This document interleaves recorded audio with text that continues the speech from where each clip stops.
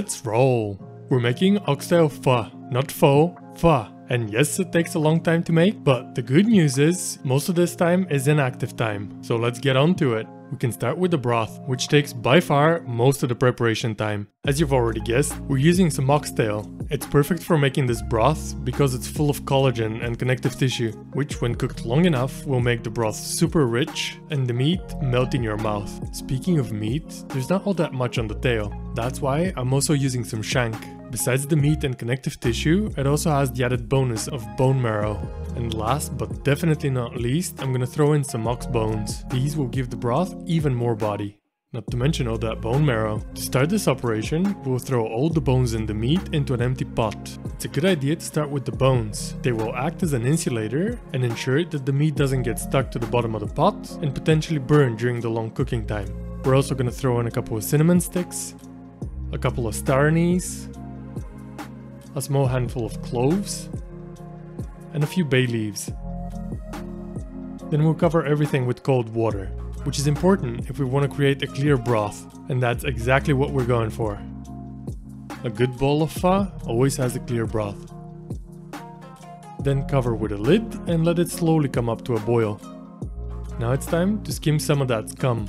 That's nothing more than denatured proteins that get churned up in the broth during the boiling process. But if we don't get rid of it now, it will break down into microscopic particles during the cooking and make the broth cloudy. Then cover it again and let it simmer quietly for 4.5 hours. After which we're gonna add some fresh aromatics.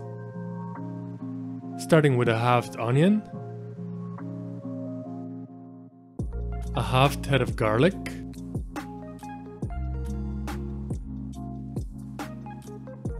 and a couple of sticks of lemongrass, which we're gonna give a few good smacks with the back of the knife to release all the oils and aromas.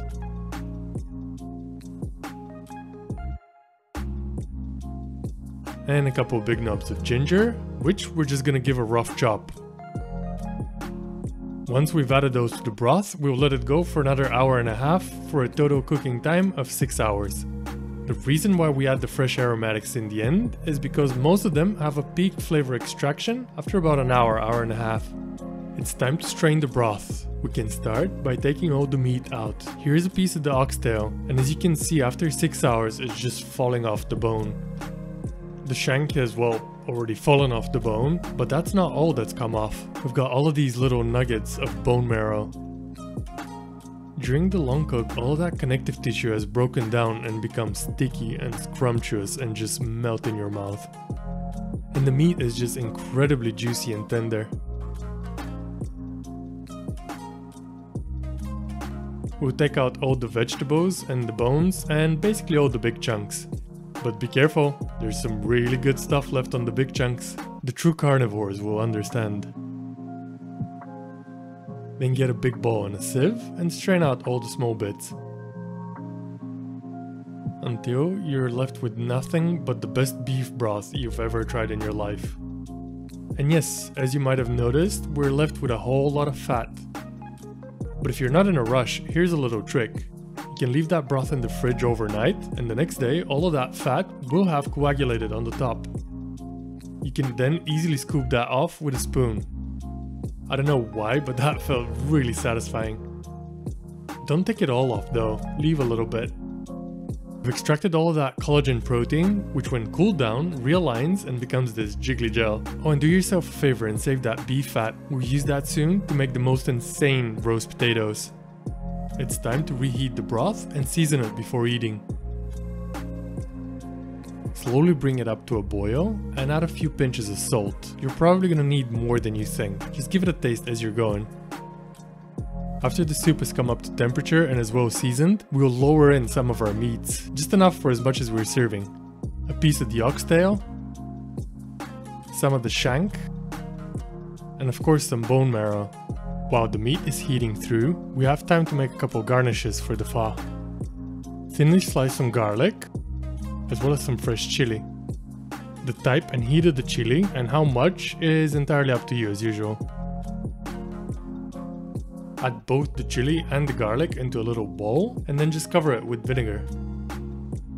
And that's it, simple as that. This will add brightness, acidity and spice to our pho. For the next garnish, again, we're gonna thinly slice some onion. Add those to a bowl, then we'll slice up some spring onions. To make it a little bit more interesting, just cut those at an angle. We eat first with our eyes, after all. And some of that soapy grass that you guys like so much. Alright, I'll take one for the cause. Give the cilantro a rough chop, and add that to the bowl with the onions. Toss everything together, and that's it. We've got a fresh little herb salad. Alright, last thing we need to do is boil some noodles. Get yourself some rice noodles and throw these in some boiling water for a few minutes or as long as it says on the package. And finally it's time to eat. While those cook, we can extract that oxtail and pull the meat off of it. Look at that, it's all ooey gooey and sticky and delicious. And don't you dare get rid of those jelly tendon bits, those are the best part. Just go around and pick everything off the bone.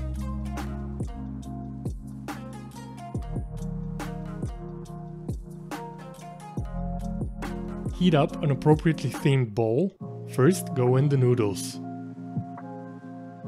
Then we will ladle in some of that rich aromatic broth.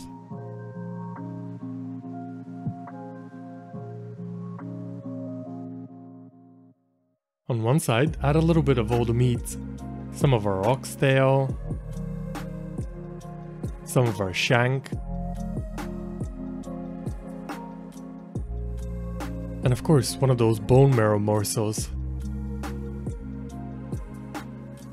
Then spoon in some of our spicy vinegar and top with some of the herb salad.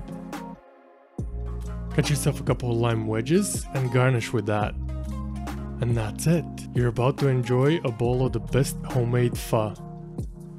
I like to squeeze in some of that fresh lime juice before I dig in. Mix it all together and get ready to get your mind blown. I don't think I really need to explain what's happening in that bowl, but it's some of the most comforting food that you ever eat. Proudly and loudly slurp the noodles, because to do that is a compliment to the chef, and that's you. This was so good, I forgot I was eating cilantro, or coriander, depending on where you live. Roll out! Thanks again for watching, guys. I hope you enjoyed the videos. A lot of you haven't subscribed, I can see that in the analytics, so hit that button. Alright, stay tuned. Love you.